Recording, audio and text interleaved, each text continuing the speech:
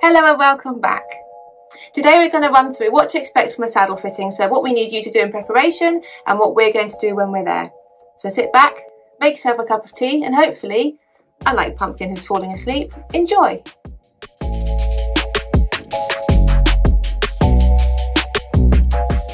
Hello again to regular viewers and hello to any new viewers. So if you're a new viewer, a quick introduction is I'm Abbi Webber. I'm a qualified saddle fitter for the Society of Master Saddlers and I'm based in the east of England. This is Pumpkin. She's a Cocker Spaniel, well, an American Cocker Spaniel puppy, and she likes to sleep through all my videos. I do regular videos about saddle fitting, saddles and other such things like that, and I also do a monthly live video where you can join in and ask questions live. So let's get back to the nitty-gritty for today. What to expect from a saddle fitting and what we expect from you during a saddle fitting. First of all, you should have your saddle fitted at least once every 6 months. This is because your horse changes shape, your saddle flocking settles, and a multitude of other reasons. And it's so much better to get your saddle fitted before a problem occurs than waiting for something to happen and then calling up your saddle fitter, by which point a problem has already occurred. So get it checked regularly, at least every 6 months, or as often as your qualified saddle fitter tells you to get it checked. First of all, we'll think about what you need to do in preparation for your saddle fitting, because there's nothing worse as saddle fitters than getting to a yard and the person hasn't even caught the pony, they're knee deep in mud, the pony won't get caught, we sit there for 20 minutes waiting for the pony to get caught. So what we expect from you is we expect you to have the pony in, the worst of the mud removed. It's not always possible to have your horse completely spotless because some horses live out. I went to see one the other day that lives out and doesn't wear a rug, and that's fair enough. Some horses can't wear rugs or do live out. And in that sort of a situation, we don't expect your horse to be spick and span. But we do need the worst of the mud removed from under the saddle area and also the bridle area, because you don't want to be putting tack on to where the horse is muddy or dirty. Also, you'll be surprised at the amount of people that don't have their tack ready, or in fact don't even have their tack with them. I've been to yards and the people haven't got their bridles, or haven't got their girths, or haven't got their stirrups, and then we can't do a saddle fitting because you haven't got the equipment that we need. So make sure your horse is in and make sure you've got all the equipment that you need. So you need your saddle, you need your bridle, you need your numnah, you need your girth, you need your stirrups, you need your stirrup leathers and all of that kind of stuff, because without that we can't fit your saddle. So when I say saddle pads, I mean the saddle pad that you would normally ride in. There's no point in us fitting the saddle to your horse with the pad that's completely different to the one that you would normally ride in. So if you normally use a thin cotton numnah, yay for you, bring that along. If you like the big glitzy, shiny, silky, brightly coloured matchy ones, then that's cool, bring them along too though, because if they do make the saddle sit slightly differently than the thinner ones, and we'd always want to fit it with the one that you would normally ride in. It can be also really useful to have a couple of spares there, different types, in case we say to you, oh actually that one's a bit too shiny or a bit too slippery or a bit too padded and you need something a little bit thinner or cottonier or stickier or whatever. Not only do we want you to have your saddle and everything ready, it's really useful to us if you take your saddle pad off the saddle, take your girth off the saddle, take any seat saver that you have off the saddle, because we can't fit a saddle with a seat saver on because we can't see the balance of the seat properly with a big bulky seat saver on it. So saddle pad off, because we're going to initially put the saddle on without any saddle pad. Girth off, because again it's easier for us to put the saddle on without the girth attached to it. Seat saver off, because we can't see how your saddle fits with the seat saver on, I'm afraid. So all of that kind of gump off your saddle. Another thing that people always forget is their hat. So don't forget your hat. We can't fit a saddle to your horse if you haven't got a hat on your head. Our insurance would definitely not cover us and it'll be a bit irresponsible of us. So we want to see you riding safely all the time. So proper boots and proper hat please, and gloves if you need them. So make sure again you've got them all ready, not half a mile away in a tack room, not in the back of your car that your boyfriend's taken to work. They're ready for us so that when we get there we can move on as quickly as we can. One of the really common questions that we get asked about saddle fittings is, do I need to ride? We get there sometimes and people haven't got a bridle or haven't got the hat and they say, oh, I didn't know I had to ride. I've never had to ride before for a saddle fitting, but you do always have to ride for saddle fittings. Actually, that's a lie. It's not always, because in some cases you don't, but I'll talk about that in a minute. But you do, on the whole, always need to ride for saddle fitting for a number of reasons. We need to see if the saddle fits you as a rider. We need to see if the saddle fits your horse with you on as a rider. Saddles can look beautifully fitted when the horse is stood still, statically, not moving, saddle sits on their back, lovely. You girth it up, lovely. You put the rider on, oh dear God, the whole thing changes. So we definitely need to see you on board. not your friend from down the road, not anything like that, but the person that rides the horse all the time or most of the time. The main rider needs to be there. If the horse is shared between 2 riders, which isn't uncommon or even more, it can be useful to have both riders there, especially if they're very different shapes or sizes or weights, because how one rider sits in the saddle isn't necessarily how another rider sits on the saddle. And so, for example, the clearance over the wither might be fine with one rider, but if another rider came along that was significantly heavier, for example, then it might sit differently.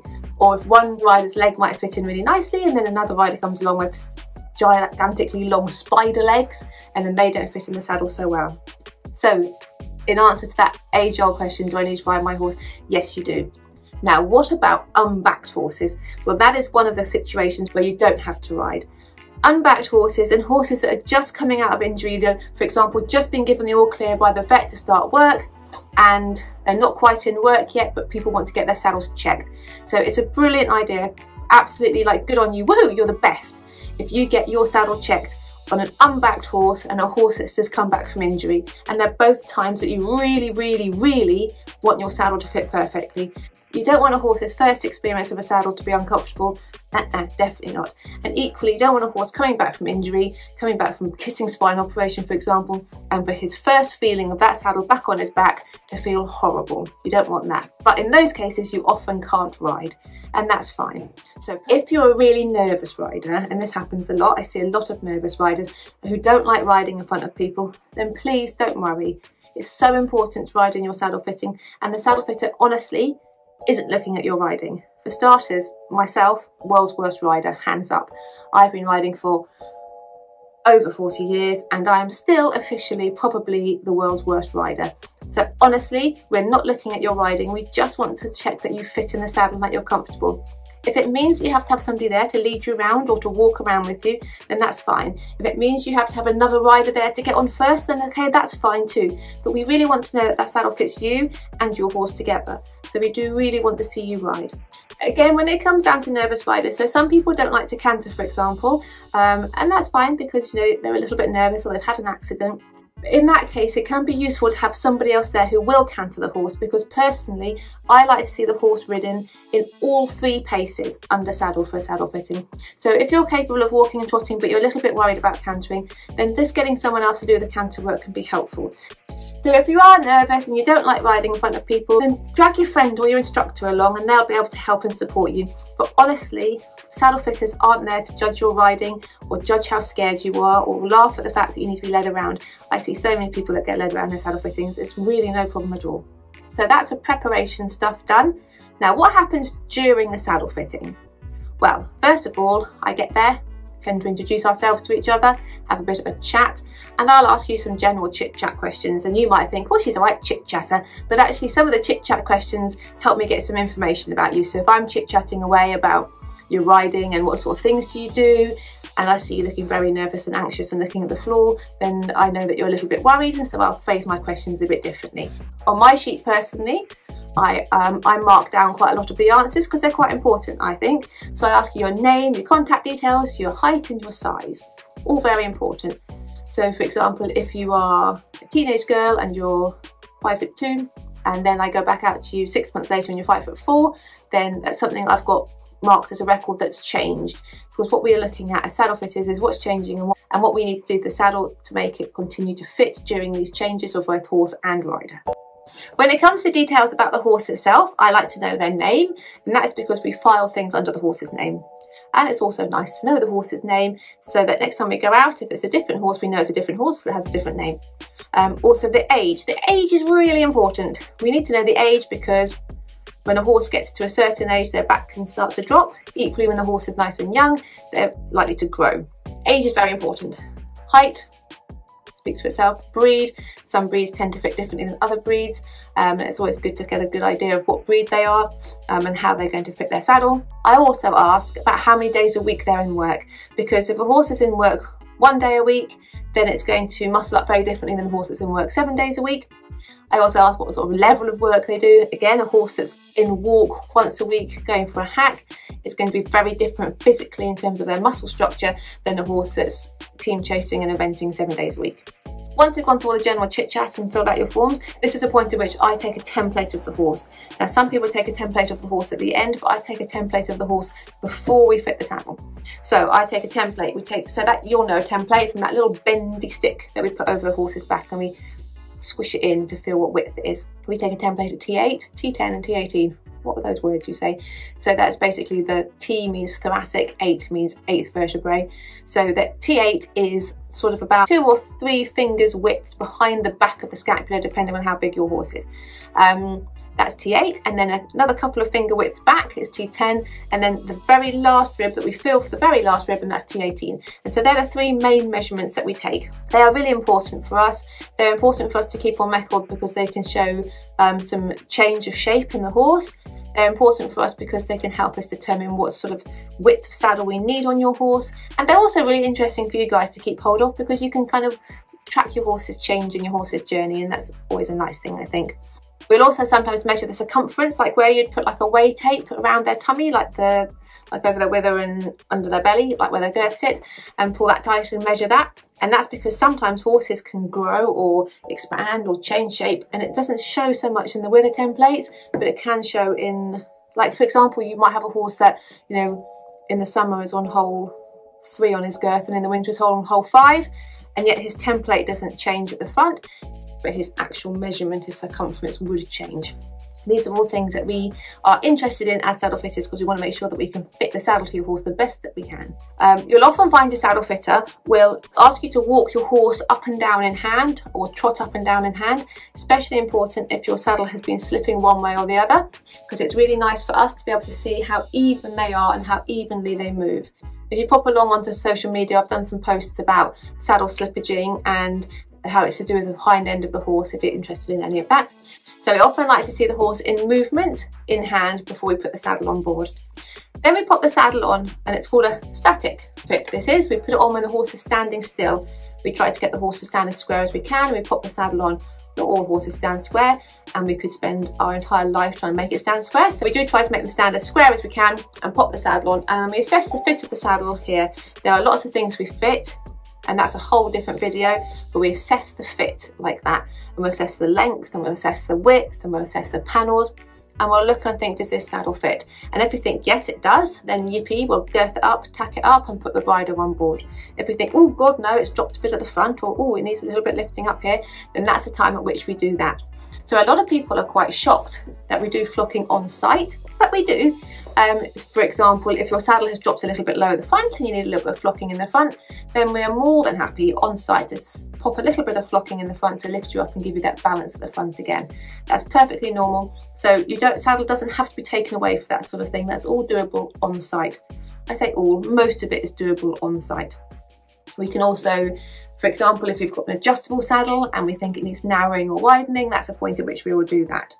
And then we get you on board, we tack the horse up and we get you on board, and off you pop and you have a little ride for us. Obviously in an ideal world we'd all have indoor schools with heating and air conditioning and a coffee machine in the corner, but life isn't like that. So we ride wherever we can ride for saddle fitting, but we do need to ride. So whether it's in an indoor school or an outdoor school or a muddy field, as long as it's somewhere safe that you can ride your horse for us to see, then that's what we do. So we watch you ride, preferably in all 3 paces, and we assess then. If we think that what we've done to the saddle has worked, or if we think the saddle is fine, then that's it, we're good. So when we've done that, we've done any final adjustments that we need to do, sometimes we might put a little bit more flocking in, then we are done, and that's it, and that's your saddle fitting.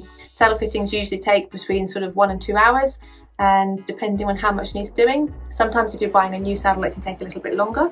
Now, if you're buying a new saddle and not having your current saddle fitted, after taking the templates is the point at which we would get out some saddles for you to try. We would have a chat about what you look for in a saddle. So some people might say, I want a dressage saddle, and we'll say, would you like a deep seat? Do you like a big knee block? Or do you want to move around? Or that's the time that we ask that sort of a question. And then we would get out any saddles that we think might be suitable, and we would try them on. So we would try them on in a similar way that we'd try on an existing saddle. We'd put it on statically to begin with, and then we would narrow down the ones that we think fit well enough statically that we can tweak them, and we'd pop the rider in them, and they would ride, and then we would see which ones fitted the best and which ones the riders liked the best. So once we've done all the riding and all the tweaking that we need to do, and if they're buying a new saddle, they've chosen a new saddle, then that's the point at which we're done. Our saddle fitting is finished. To sum up, there is nothing to worry about from a saddle fitting. The things that we want from you, that we as saddle fitters want from you, are a clean enough horse, a safe place for you to ride, and for you to have all of your stuff ready. And then from that, what you can expect from us is that we're going to fit your saddle and do the best that we can to make your saddle fit. A lot of people are really worried that saddle fitters are just going to come out and sell them a whole new saddle. But that's not true. If that was true, I would be driving a car that's not 100 years old, and I wouldn't be living in a shed. I'm joking, I don't really live in a shed, I live in a house. This is my shed in the garden of my house. So many times I hear people say, oh, I don't want to get a saddle fitter because I don't want to buy a new saddle. But honestly, if you go to a